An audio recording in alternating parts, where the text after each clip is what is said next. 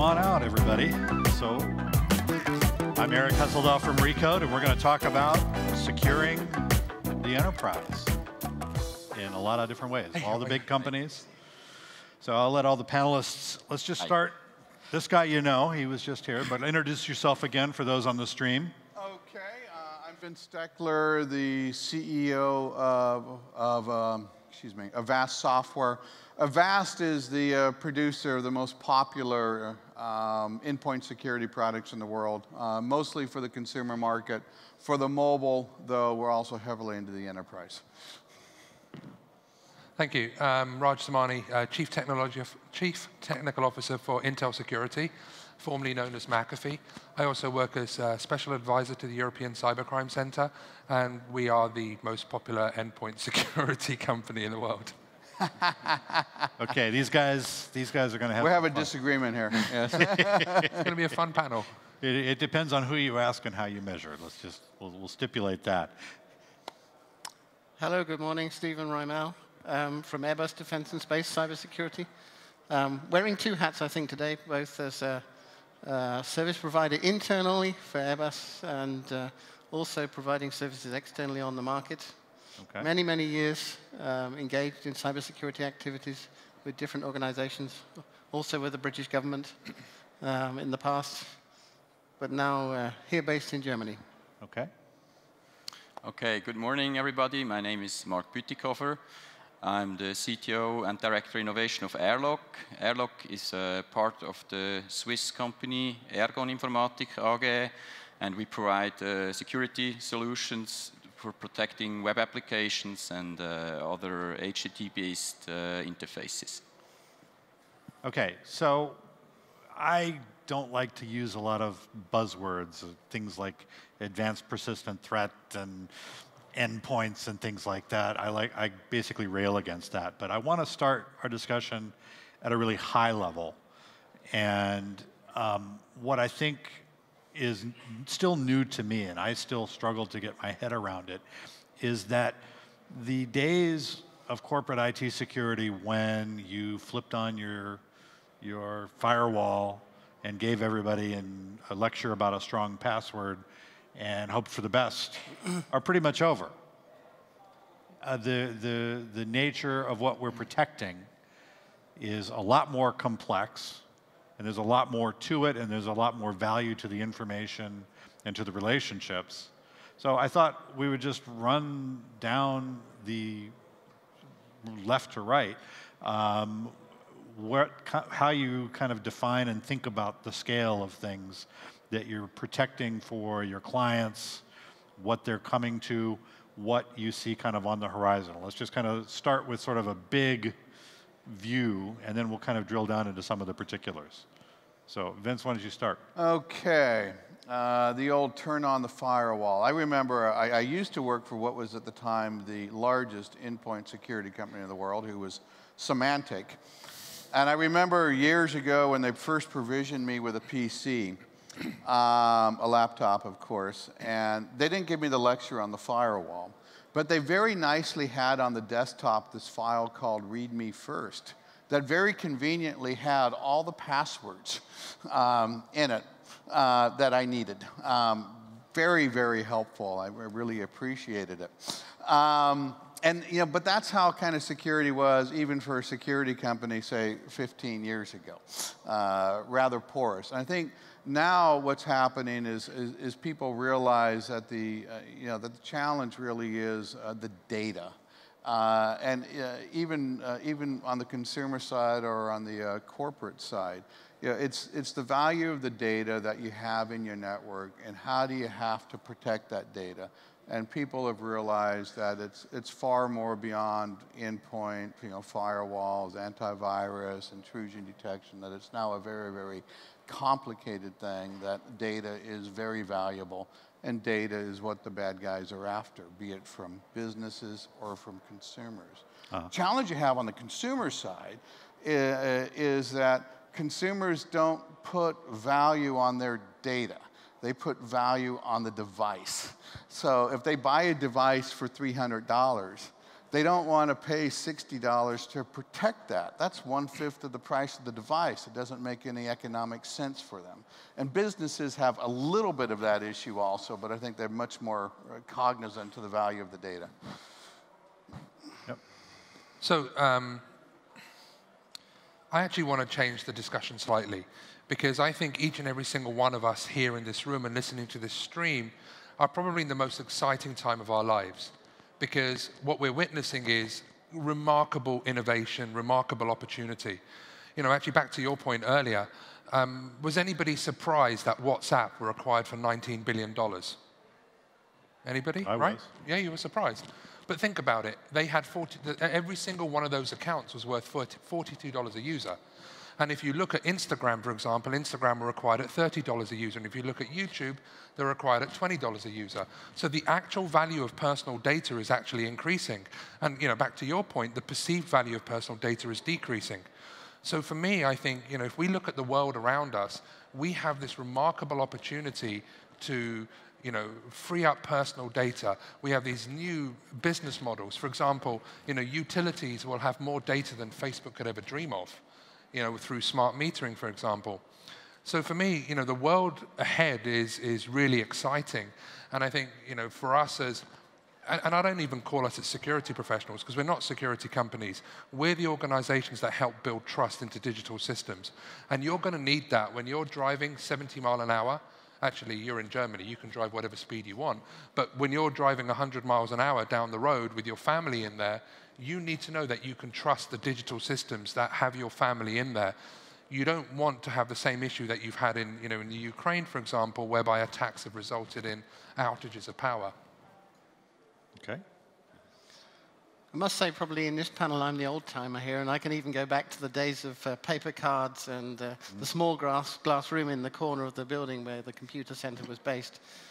I can even remember a day when they were suffering a regular outage. Every single day, a particular time, the machine would go down, until they discovered that it was actually the cleaner in the corridor was pulling the plug out, plugging the vacuum cleaner in, and then she'd finished plugging the original plug back in. And those are the days of the security concerns that the organization had then. Anybody could just walk in and unplug the machine. Great.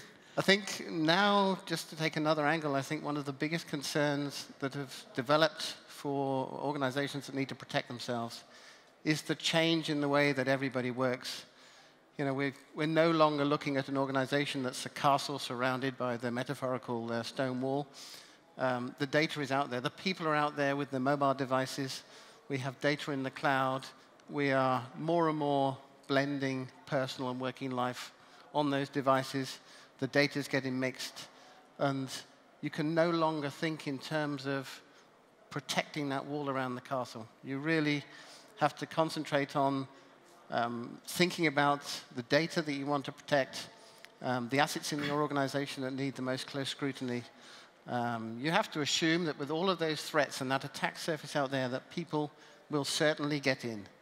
The question is then, how robust are your activities to make sure that you control the damage, that you can make sure that the really crown jewels inside your organization are thoroughly protected. Do you also then assume in your kind of philosophy there, is there sort of a stated assumption that an attacker is going to get into your system at some level, and therefore you have to manage? I think there's a state of mind. It's not always certain that that's the case at any given point in time, but I think you have to work from the basis that your systems are or will be compromised. And that is a fact that will happen. We certainly within Airbus Defence and Space, we're constantly testing our defenses, measuring our response, and we can see exactly what happens under certain circumstances, and it's moving us more to that mold of not just deploying the prevention, but making sure that the whole structure of the organization, where we keep the critical things, and the response is there behind that. I see. Okay, Marc. Yeah, I partially agree with what you said at the beginning, or I want to emphasize this, that I see that digitalizing business, especially small businesses, is just at the very beginning. It's going to be more and more, it's not only putting your data, making your data of your company accessible to your customers or to your employees outside your business. It's more and more combining services, combining cloud services from other companies together with personal data. And I strongly believe that besides all these security measures that we are also going to discuss, like client security, like threat intelligence, and so on, that even small and medium businesses, and these are the vast majority of businesses in Germany and Switzerland and possibly whole Europe, they're not going to be able to employ all these security measures and put all this information together because it will not be feasible for them. Then I think the important thing is to find what are the places that you have to protect first to safeguarding your business. And there I strongly believe that it's by really protecting your technical interfaces you have, like your web services, your REST services, and so on the application level, not on firewalls and so on. We have been done this for 20 or 30 years now. We know how it's doing, but on the next level, we have to protect your data and your services. And I know from helping businesses for the last 16 years doing so, there's still a lot to do in this area, which sounds a bit profane, but there's still a lot to do, because these are the simplest, the lowest level or lowest hanging fruits for attackers to gain access to your data, to steal your data, or to do denial of service attacks and so on. This brings me to a very interesting point, because we talk a lot about protecting this and protecting that, protecting this valuable trove of data here or that valuable trove of data there. But it also brings to mind that there's probably some very basic steps nowadays that people who run companies, who run the IT, without having to contact any of you at this point, I think there's sort of like hygiene practices that people could probably turn on and start to use for free, that you could probably make suggestions.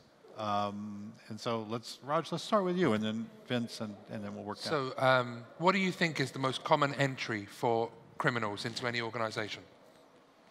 What is the most common tool used by criminals today? Email. Email. That'd be my guess. Yeah, it's as simple as that. If you look at actually all of the major hacks that you've seen, they all started with email.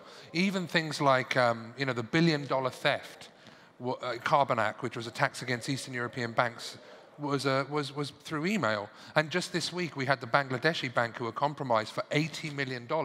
And the only reason they were spotted was because the criminals spelt a word wrong. And Deutsche Bank, the routing bank, actually managed to detect that.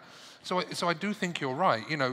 There are cyber hygiene in terms of getting people to understand not clicking onto emails, or simple things like making sure that you do have up-to-date security.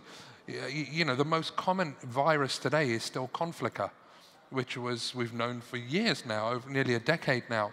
So doing the simple things first raises the bar, and that won't eliminate it, but it will reduce a lot of the, I guess what you said was the low-hanging fruit. Yeah. How many of us on this stage, how many of us in this room, let's do this, how many in this room use two-factor authentication on your email systems? I see 2 people, 3. How many of you, 4, how many of you don't know what two-factor authentication is? I'm curious. And don't be bashful. There's 1, okay, 2, okay. So would you all agree that two-factor authentication is a good piece of hygiene? Well, let me ask another question very quickly. Well, go ahead. How many of you run antivirus? How many of you update your antivirus at least once a day? Twice a day? The issue is that it's a game of cat and mouse. Right. We just took down a botnet with the European Cybercrime Center called B-Bone, and that was a form of malware that was updating itself 35 times a day. Wow.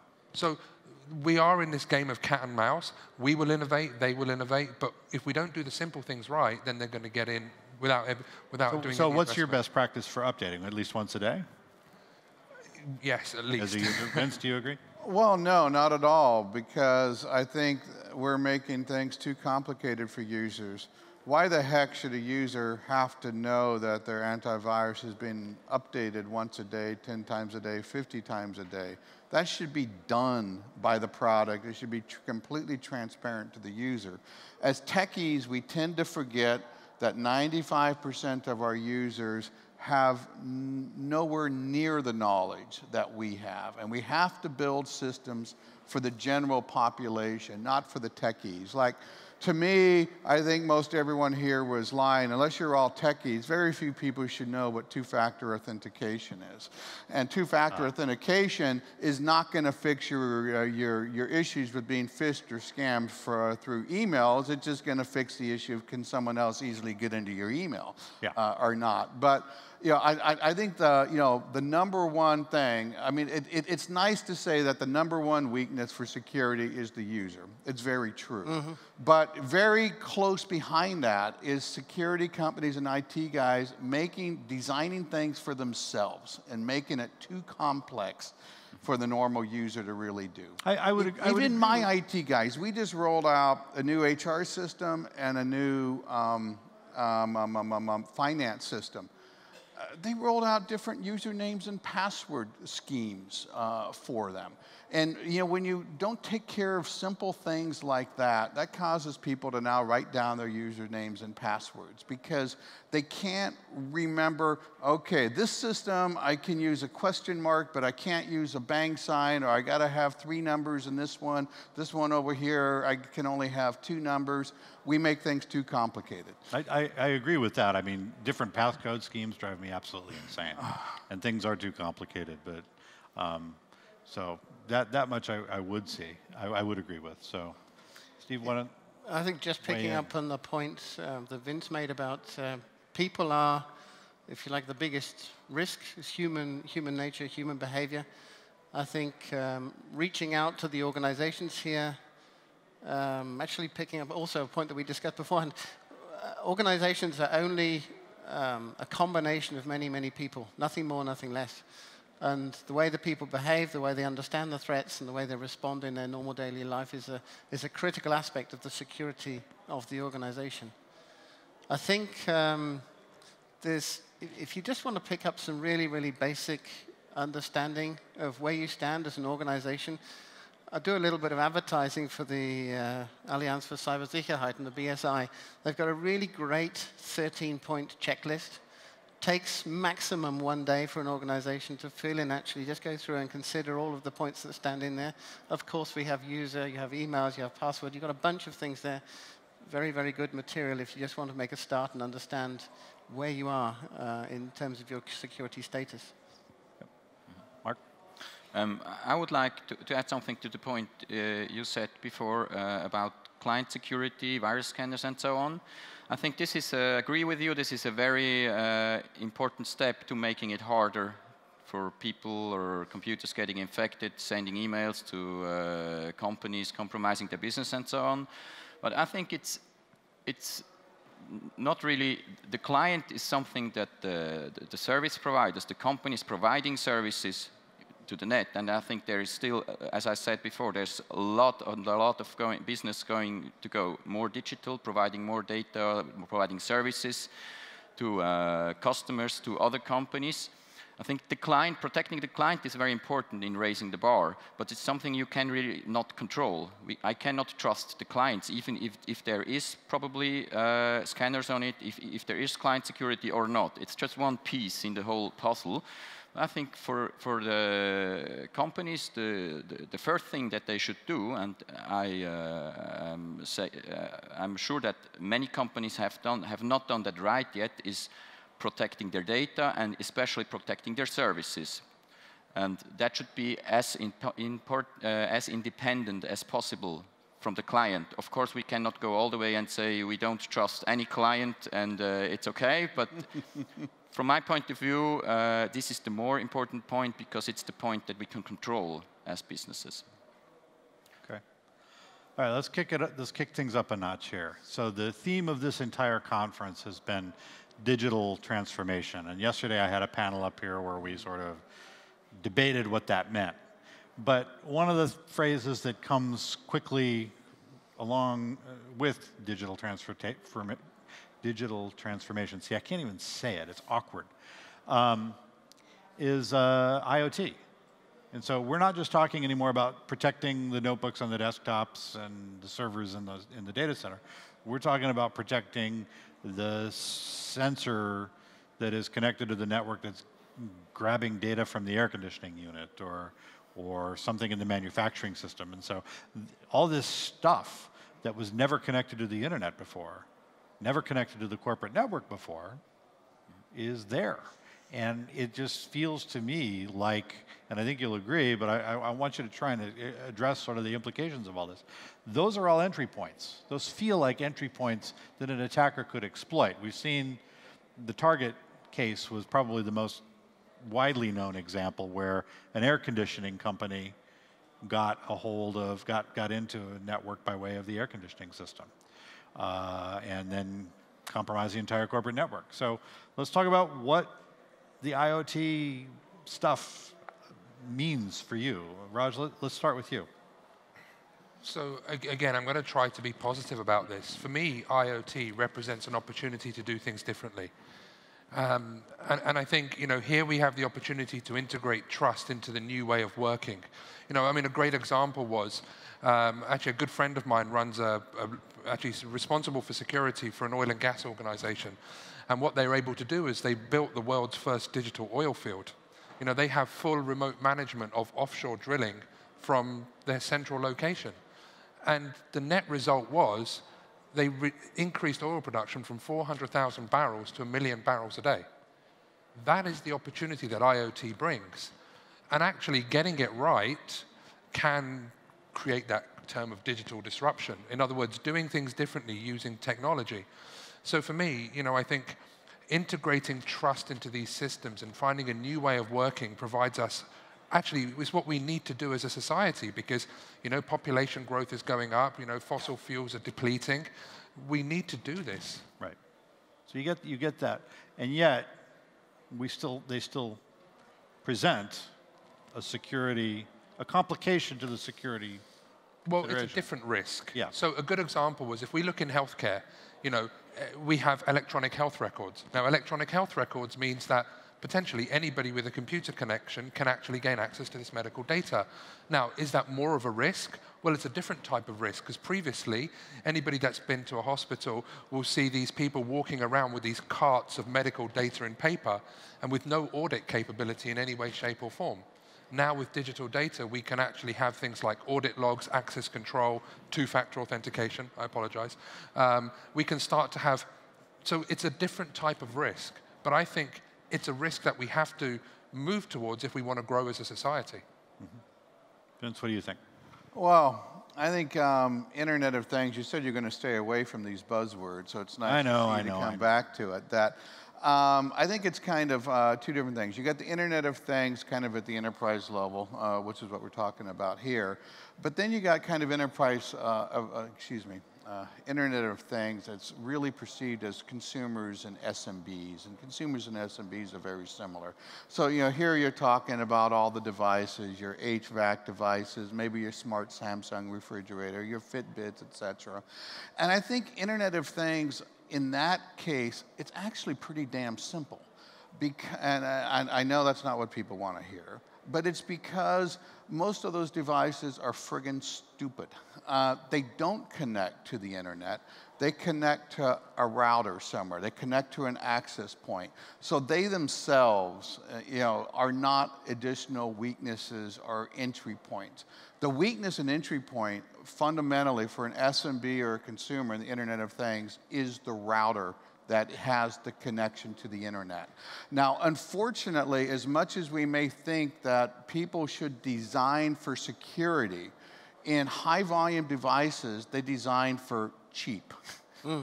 And cheap doesn't go with security. So the most popular home router in the US costs $20 from Amazon, and it's riddled with known vulnerabilities.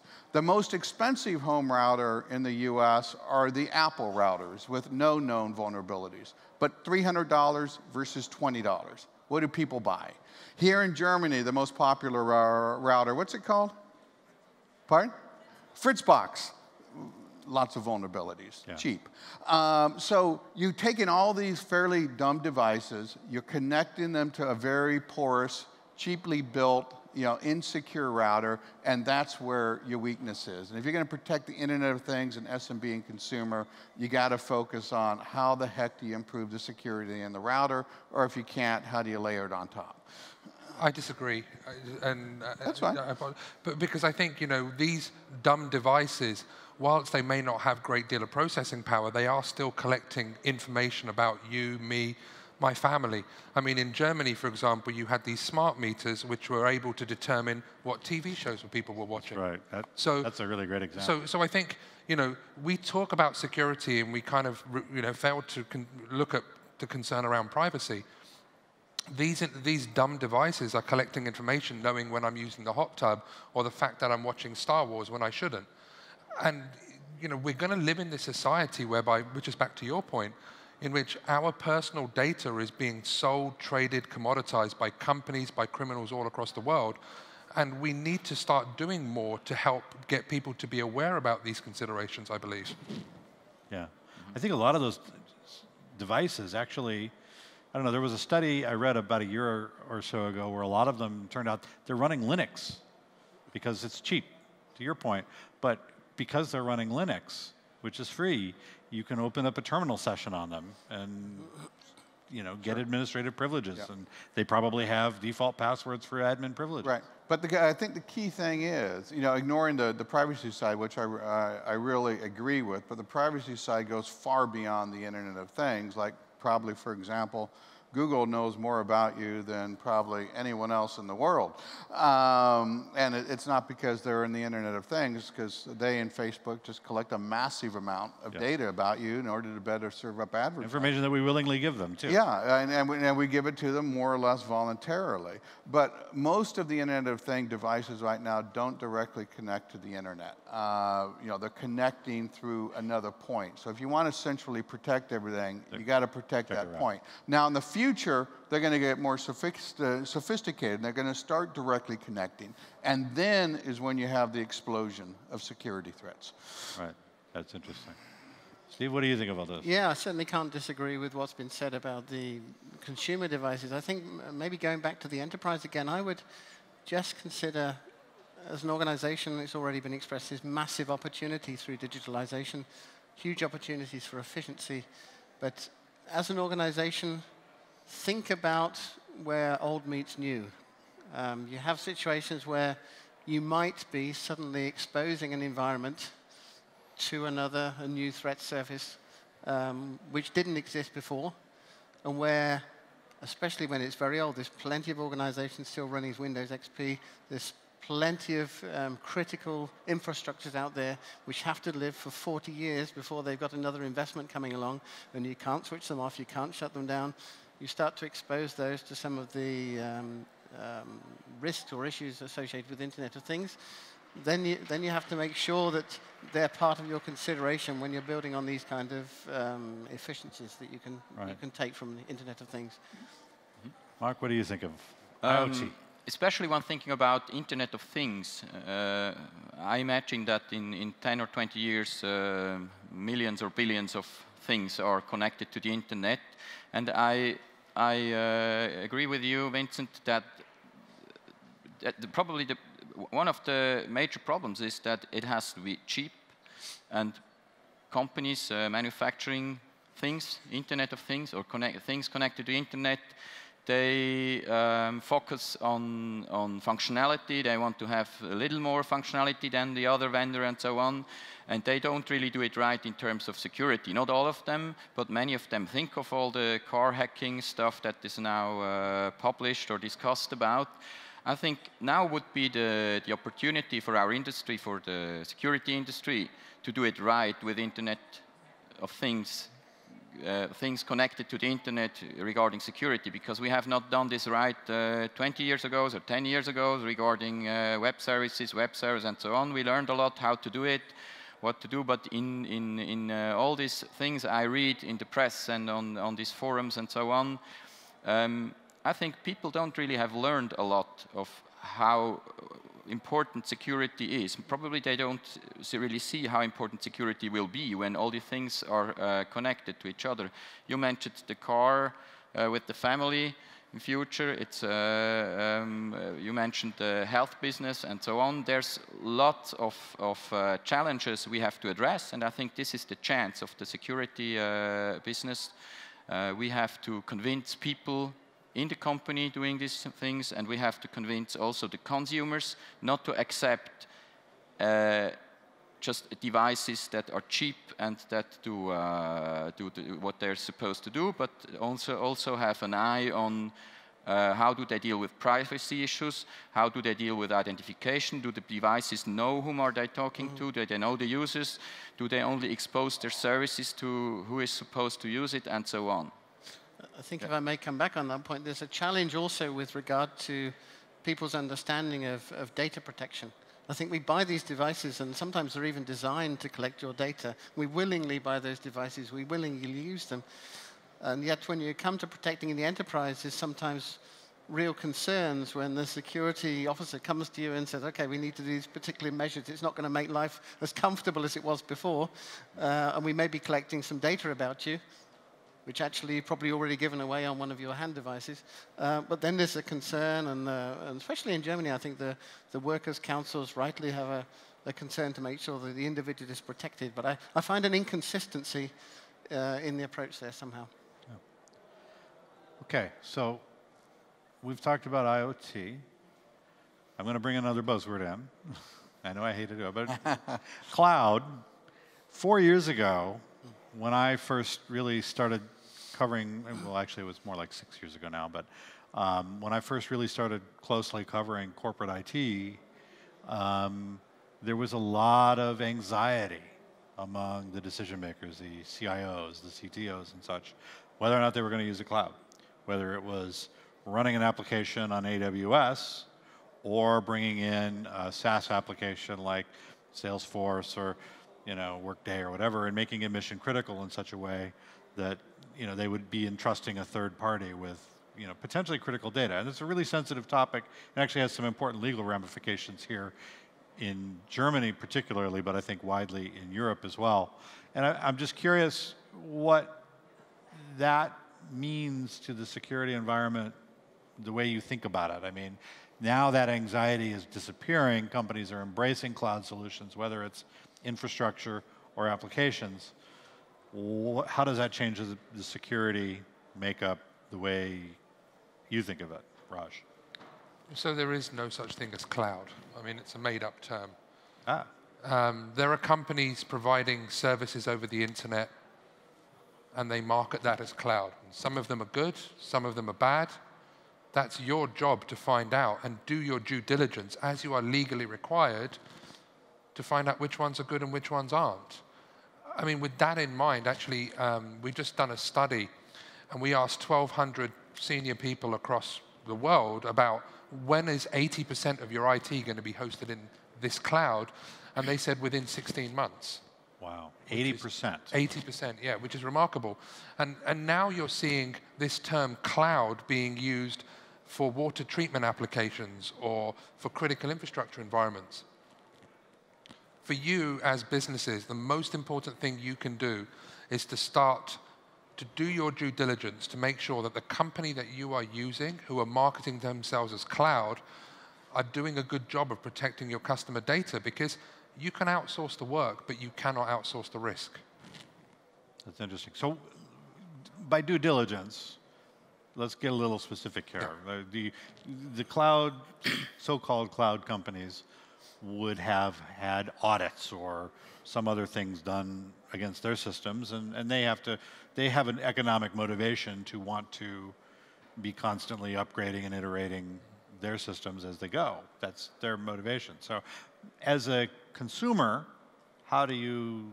what's the best practice in terms of checking on them? So you have no transparency in cloud. Because if you want to know how secure your data center is downstairs and whether they use armed guards, you can walk downstairs. If you go to the big data center within the cloud, it's just not going to happen. And I should probably disclose I'm a Chief Innovation Officer for the Cloud Security Alliance and wrote a book on cloud security. So there are tools that can be used. For example, there's the s.r.o registry, which is a free portal that you can use to determine which cloud providers have actually done what certifications, security certifications. But I think where we start to move towards in the future is, real-time monitoring or situational awareness, whereby, you can actually query whether this cloud provider has deployed antivirus or whether this cloud provider has done these certain things. Getting transparency in a world that has no transparency is really where we need to move towards. And there are tons of free tools out there where you can start to query that and actually start to query the provider. Vincent, do you believe in the cloud? Do I believe in the cloud? I used to, because I'm an old guy, even older than these guys, I think, and to me the cloud takes me back to the days of IBM 370 with 3270 terminals and TSO. That's old school. That's old. But I mean, essentially, just as it says here, it's just you've outsourced providing of a service. Consumers are basically doing it based on a level of trust that they have with the company. They trust Apple, they trust Google, they trust Facebook. A whole bunch of these, and they more or less trust Dropbox. They just probably find it too complicated and thus never use it.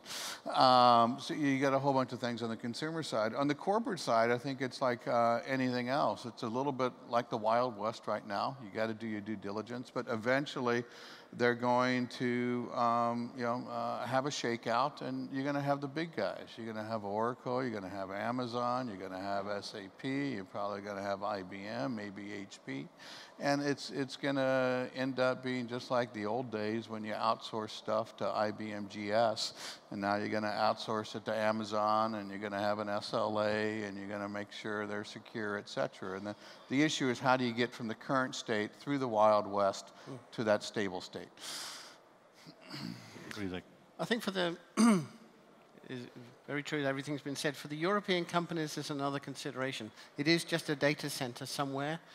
There's always the issue of European data protection and regulations, different laws in different countries about whether data is accessible or not in the event of legal cases. You need to very, very carefully think what type of data specialist you've got, data about your employees, where that's going to end up. Think very, very carefully about the quality of your provider, but also where they're exactly based, where that data is backed up, where it could finally end. Is it inside the European legislation zone or not? That could be something that you really need to consider. Cloud, the word cloud is used in many different ways, like data cloud, persistence cloud, service cloud, whatever. It's a very wide term. So in my view, the most important thing of the cloud is combining services. It's combining services for individuals, for the consumers, and especially also for the businesses, for the companies. And I clearly see the trend to companies going towards a combined cloud solutions, with part of their services are driven by their own on-premises or somewhere else. That doesn't really matter.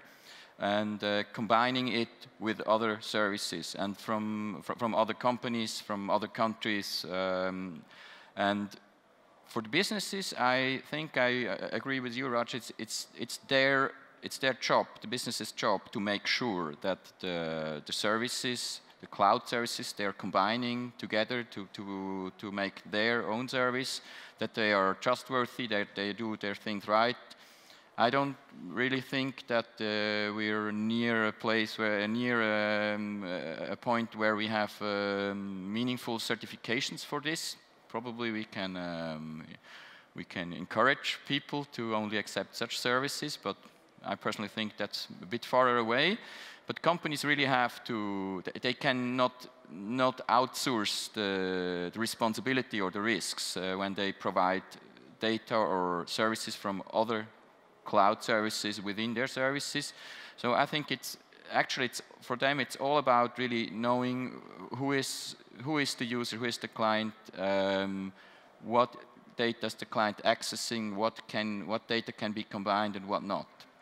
But for the consumer, especially when you think of the cloud in some 10 years, when the cloud is much more also about devices, all the cars, all the fridges, all the toasters, whatever, put together. I don't think that the consumer can really know or feel or control what cloud services are used and what not. And I would like the consumer to give him back this information, to let him know who is going to keep what data of him. But that's really a challenge that I think there's no solution for this yet, unless maybe you have some ideas how this could be, because. Yeah, there was a book I wrote. Yeah. So actually, yeah. What was the conclusion of your book? Let's get there. Well, page 1 said there are a ton of tools and I don't want to talk products, but there's a ton of tools and industry forums and working groups and best practices. I mean, ENISA, I've published a number of papers with them. ENISA is the European Network Information Security Agency around using cloud computing. And I think here's the thing that I implore every single person here is get engaged within the industry. You know, work with the CSA, it's a voluntary organization. You know, engage with ENISA, start to look at best ways that we as an industry can help provide the world that I want my kids to grow up into. I don't want them to be sitting in a car which hasn't had security and privacy built in from the start. And I want them to understand the value of personal data, because companies are making money from my data, so why shouldn't I get some benefit? Right. So there's a whole slew of things that I think we can do. Okay.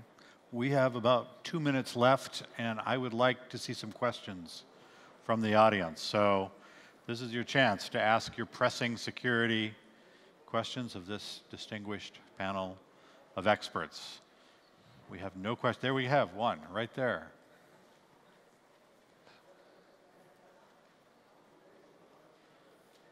So there are several representatives of security companies. I was just wondering, especially in light of IoT, how many of you are working together with, let's say, developers and developer frameworks to actually build more secure systems, especially for the IoT world, from the ground up, implement, for instance, memory safety, you know, forget about unsafe memory languages, build 2FA into frameworks so that developers actually start building software. And I'm wondering if there isn't any tension here in between security applied retroactively to software and not building it from the ground up.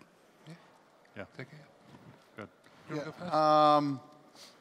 We have actually tried to do that with a number of device manufacturers, and have basically received zero interest or zero desire for doing so. Once again, it's because what I brought up earlier, the cost issue. They're trying to strive for the cheapest functional product possible and taking the additional effort of building security in. They don't see that right now. It gives them a sales advantage. Raj? Maybe you've got a different. Yeah, so actually IoT is like that wide.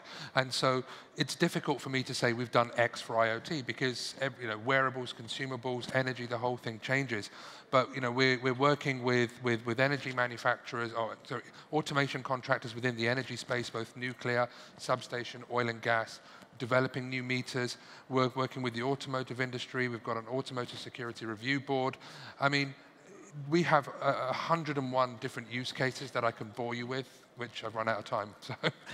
We are pretty much which is an enterprise versus I'm speaking on consumer. Yes. Yeah. That's okay. Did you want to handle that question at all? Yeah, very much. I think certainly what we're doing, I can't talk, again, we haven't got time to talk about specifics, but we have our own range of technologies, but also working with all the range of different technologies available on the market, including, of course, Intel and others, focused on the integration, the self-learning, the understanding between the different tools and technologies to try to maximize the protection that organizations can get so that the tools don't stand on their own.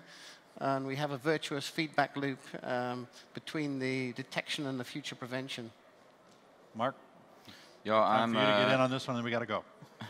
I'm in the situation that my employer, Ergon, they also are in this business of programming and producing things, connected things, embedded devices, especially for building automation.